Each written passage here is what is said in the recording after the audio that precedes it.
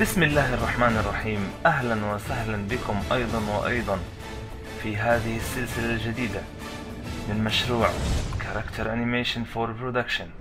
تحدثنا في الجزء الأول عن الموديلينج، وفي الجزء الثاني عن التكتشرينج، وهذا الجزء الثالث نتحدث فيه عن الريجينج.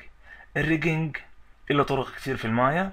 راح نتعلم بهذه السلسلة المكونة من تقريبا 11 درسا عملية الريجينج في المايا، وخصوصا على الريجينج الجاهز تقريبا اللي هو الهيومن اي كي اللي داخل برنامج مايا الذي أضيف مؤخرا على البرنامج.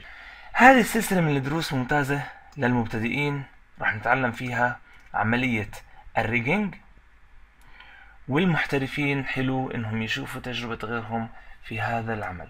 بتمنى انك تستفيد اكثر قدر ممكن من هذه المعلومات.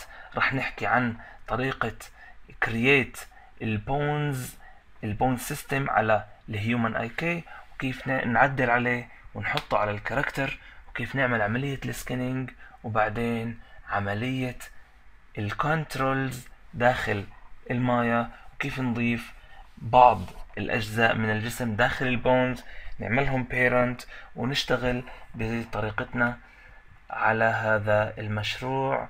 بتمنى، وآخر شيء طبعا نضيف عليه حركة جاهزة أيضا من داخل برنامج المايا. بكفي كلام في هذه المقدمات، عندنا كثير من المعلومات يجب أن نغطيها. بتمنى أنكم تستفيدوا وتتابعونا وتنشروا الخير للغير، وأن تحوز هذه السلسلة على إعجابكم. والسلام عليكم. هذا عمر قنديل يحييكم دوت ان سبوت.